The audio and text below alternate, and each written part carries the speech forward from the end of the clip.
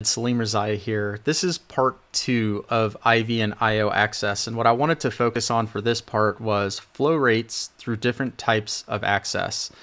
Now, I'm not talking about pressure bags, I'm talking about flow to gravity. And so this is from a couple of papers. I have the PubMed ID numbers at the bottom here, looking at different size access and how quickly saline would flow through that.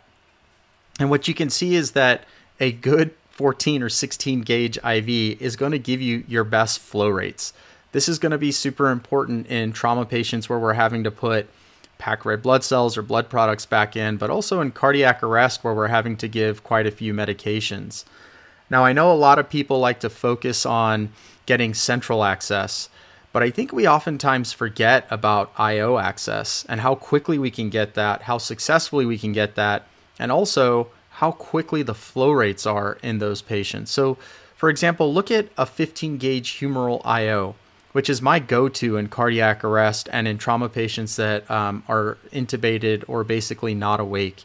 Because look, you can get 80 cc's per minute in with a 15 gauge humeral IO, which is just below what an 18 gauge peripheral IV does, except that a 15 gauge IO is going to be much, much faster than getting IV access in these patients that are either hypovolemic, bleeding out, or just have no cardiac output. A lot of patients come in to the ER oftentimes with a 15 gauge tibial IO. This is fine. It's just about as good as a humeral IO. It's not that much different. And then you can see that as you get to smaller and smaller IVs, that flow rate just starts to go down.